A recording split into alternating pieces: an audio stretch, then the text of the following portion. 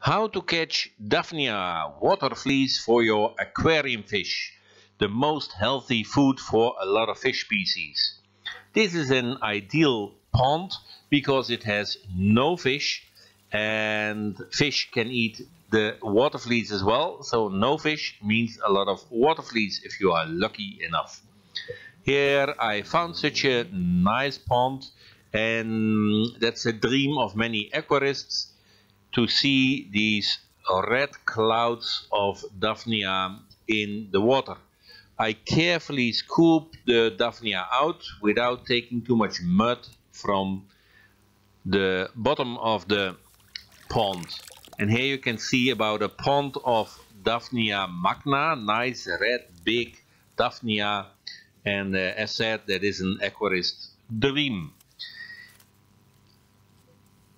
And there's a lot of other ponds. How to find a pond? This is one with fish, with carps, and you see a dead carp on the surface. That's also an alarm bell, and you might bring in some fish diseases or carp lice into your aquarium. Yeah, so take care. This is how you normally in deeper water catch water fleas in big waters. Turn the net around like an 8 shape, and then the water fleas drift towards your net. And here I have some brown green water fleas. That is maybe Daphnia pulex, a smaller species, but as good. This is a smaller pond without fish again, and here I catch a lot of zooplankton, cyclops, Daphnia, some other creatures, mainly between the water plants, and I get a lot of dirt and water plants as well, because on them there might be very tiny creatures for my smallest cherry barbs. So here I make a mistake. I have the catch in a bucket, and I simply take them out with a small net and put it in the aquarium.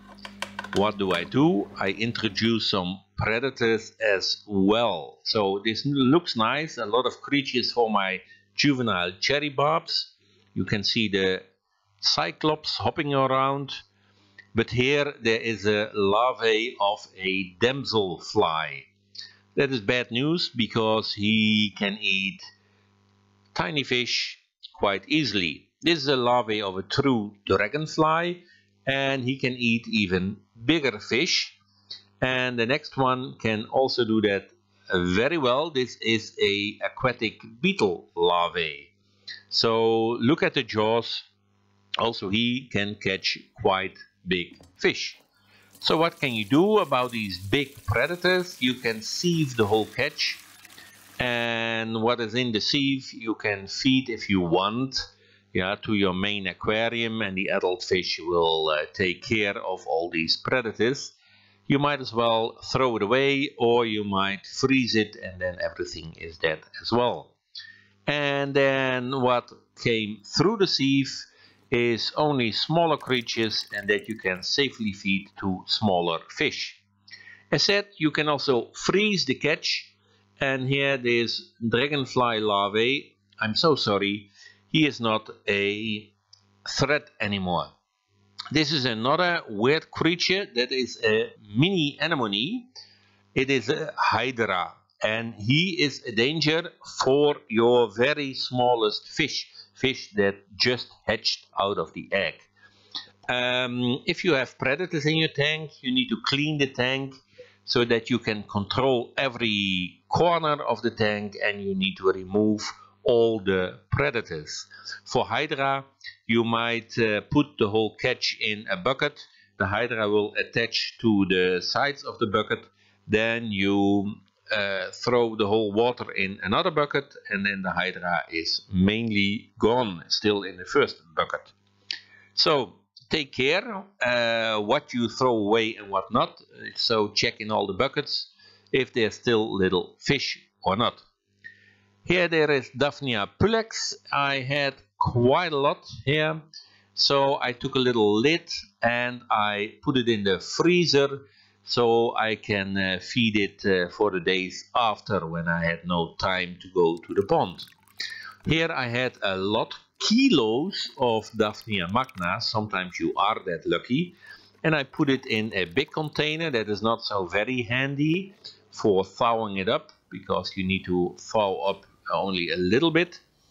So this is much better to make thin plates with a centimeter of Daphnia in kitchen foil, for example. Put it then in a big freezer. I'm lucky enough to be able. This is in the zoo where I work, and this is very handy, because you can easily break off a piece of Daphnia as much as you need for your aquarium. And now I show you a quality test. So these are the Daphnia that I caught a couple of days before, and they are frozen once, and this is the first time that they are thawed. Yeah, so you can see the Daphnia are still whole in one piece, and the water is clear. All the Daphnia sunk to the bottom. Compare that to Daphnia that you can buy in an aquarium shop. Do that test at home. I have here 5 blocks.